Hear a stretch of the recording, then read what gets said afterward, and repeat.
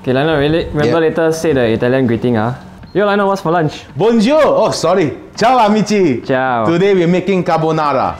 Original, no cream. Okay, original carbonara has no cream. If you go to any restaurant that has cream, it's all fake. Real carbonara is just eggs. I have eggs, Pecorino Romano, Parmesan, Pancetta. What I have here is homemade tagliolini. Ooh, you made this.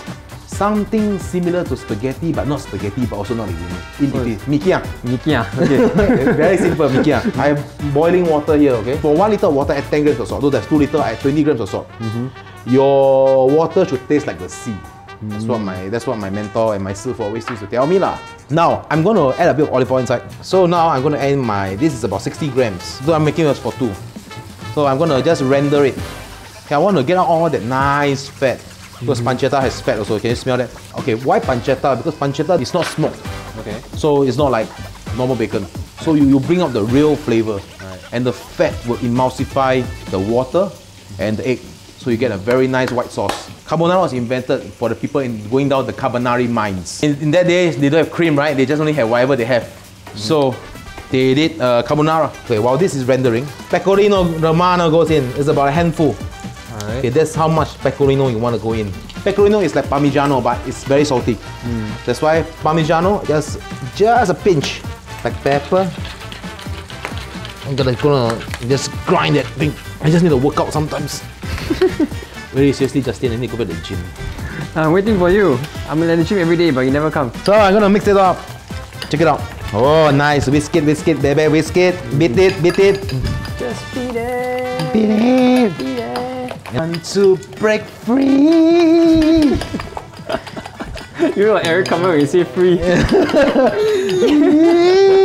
Alright, so you gotta mix it up. Check it out. So nice. Fluffy. This one goes inside in boiling water. Please always cook your pasta in boiling water, not lukewarm or simmering water. That is always the mistake that always people make. Okay, go in. 2 minutes. 2 minutes. To the minute, like a ramen. You wanna add like half a ladle. Okay. Of water into the pan. All right. Can you see it's thickening up, right? Because of the pasta water. There's no salt. Remember, there is no salt. Do not add salt because your pasta water has salt. Your pecorino is salty. Okay, no salt. No salt. Done. Okay, 2 minutes up. I'm gonna use my strainer. Beautiful. One goes in. So I'm just gonna coat this a bit. See, can you see there's no more? Can you see there's no more of the water content because the pasta has absorbed. That's why I said 2 minutes is enough. The other 1 minute will be inside. I'm going to high heat a bit more. Just want to bring it to a nice boil. Okay. And then here's the fun part. Lower the heat. I like to do it at 2. Mix the eggs. Mix it properly. Goes inside like this. Then after you want to mix it up.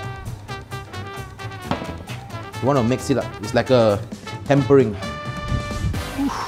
Look at that slap sound. Slap. Okay, I'm going to let it sit there for a while because cheese is melting. Yes, because you need to let the cheese melt. Yes.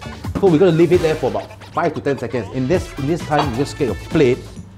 Okay. Looks good. Grate your pecorino on the plate. So this is to prevent the sauce from running. See how thick it has become after you add in your pasta. It's like. So you can see, right? It's like there's cream, but there's no cream. Oh, correct. Can you see that? Add your pancetta. More pecorino romano. Let's scrape the shit out of it. Nice. Okay, can ready. There you have it. Tagliolini carbonara, no cream. So simple. Subscribe to Forecast for more fucking good videos. Enjoy.